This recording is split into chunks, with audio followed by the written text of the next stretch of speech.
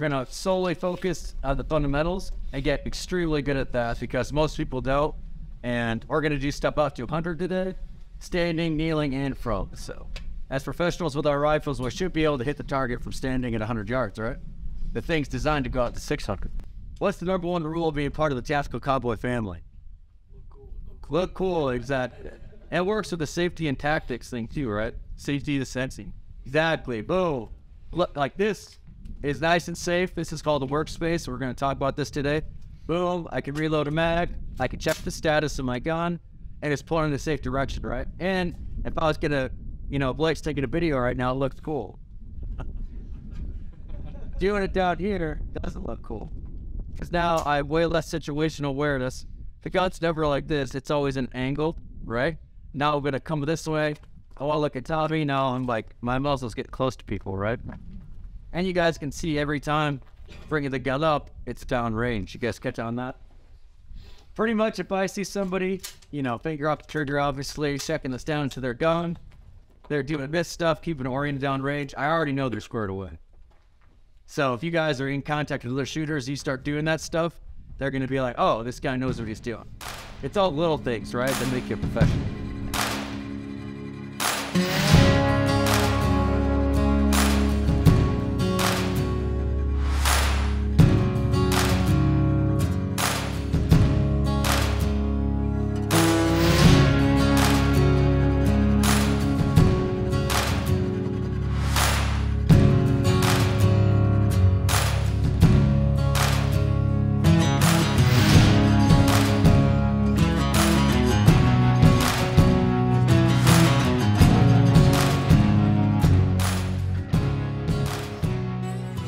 Be a professional with this thing. The gun is always on safe until this moment right here. And then as soon as it goes away from my eye line, it's back on safe, no matter what. We did a video on this, me and Tommy, it hasn't came out yet. Transitioning from rifle to pistol. You always put it on safe. Who's had it where they have a magazine with rounds in it, but the bolt holds open when they're shooting on pistol or rifle, right? If you've done enough shooting, it's gonna happen. And then what happens? Oh, I leave it on fire, transition, now hits my body, sends the bullet home, now I got a rifle on fire, and it's on my hip. I don't have control of it, right? So, it's on safe, we say threat or beep, which we'll do later, flip to fire, bang, bang, back to safe, and back down. That's another one of those things, if you're shooting with other people that know what they're doing, they see you doing that, and they're gonna be like, oh, this dude's squared away. Stand by, right!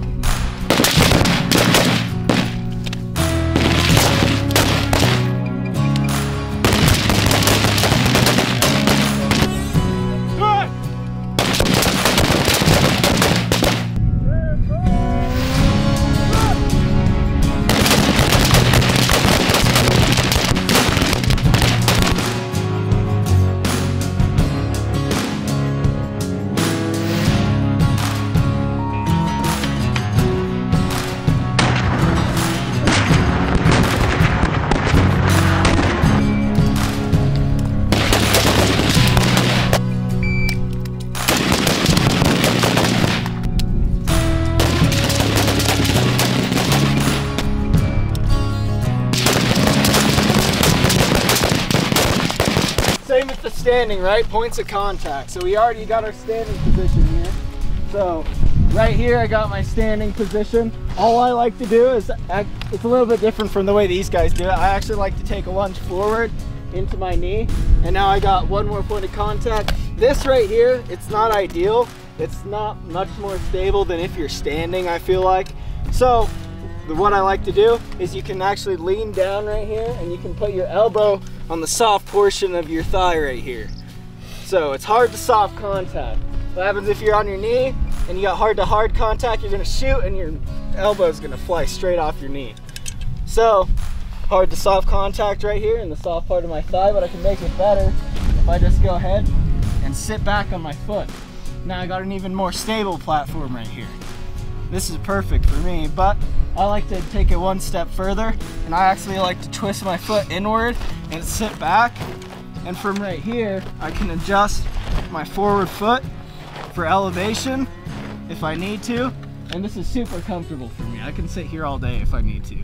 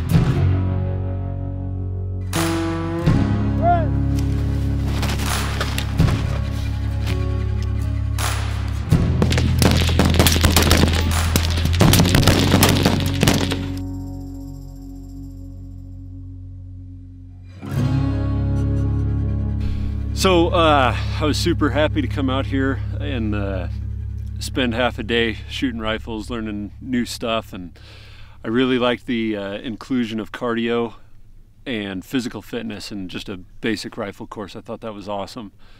Can't wait to see what's in store for the rest of the day. Looking forward to shooting pistols and learning more stuff. I think you should always be a student no matter how much time you have doing something. The rifle roundup drill was awesome. It was humbling, it was motivating, and I would highly recommend anyone try it.